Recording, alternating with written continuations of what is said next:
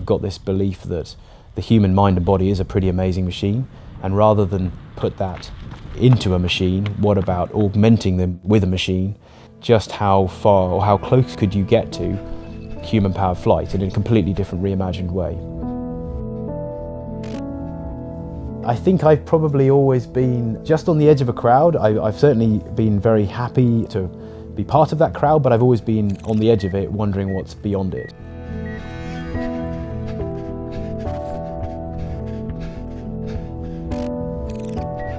So over the course of a week, I suppose it adds up to around 150k of cycling. That's my cycle commute. I then tend to do one very long run a week, around 1 or 2 in the morning on Saturdays. Those runs range from 25 to 40k or so. A bit of, albeit unusual time, but a bit of me time just to digest the week.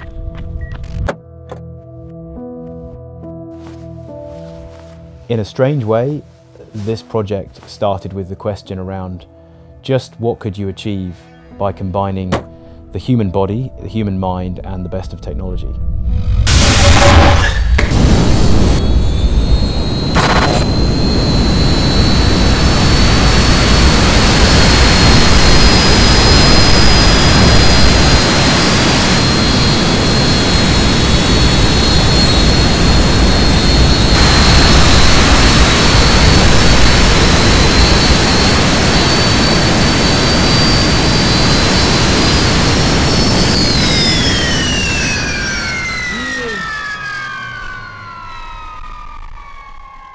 The very first engine that we bought, I strapped it to an old washing machine that we were about to get rid of in the garage, and we cranked the throttle up to about 60% and it nearly flipped the washing machine upside down. So at that point I was fairly convinced we had something worth playing with.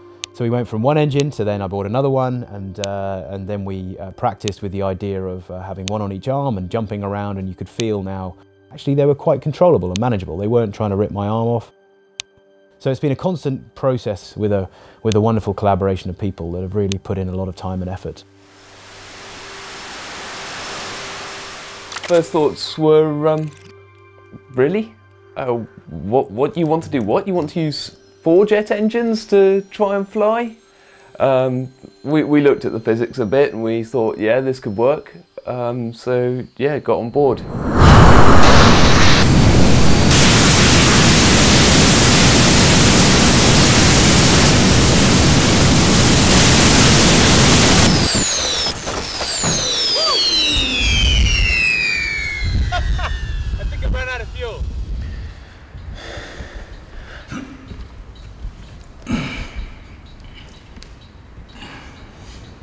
When you're actually flying, I would describe it as like learning to ride a bike, but in 3 dimensions.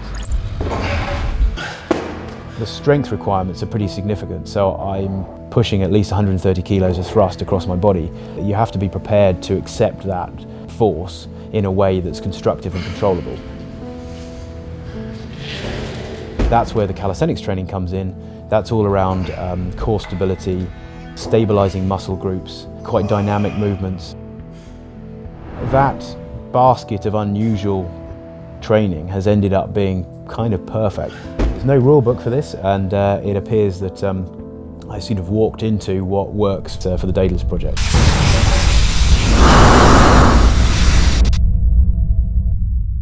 Do you want to be a superhero?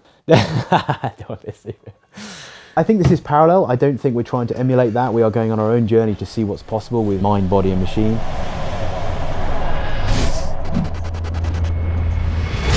We are now exploring a number of different testing sites in and around London. So this will be the space where ultimately you'll be able to bring your system and fly.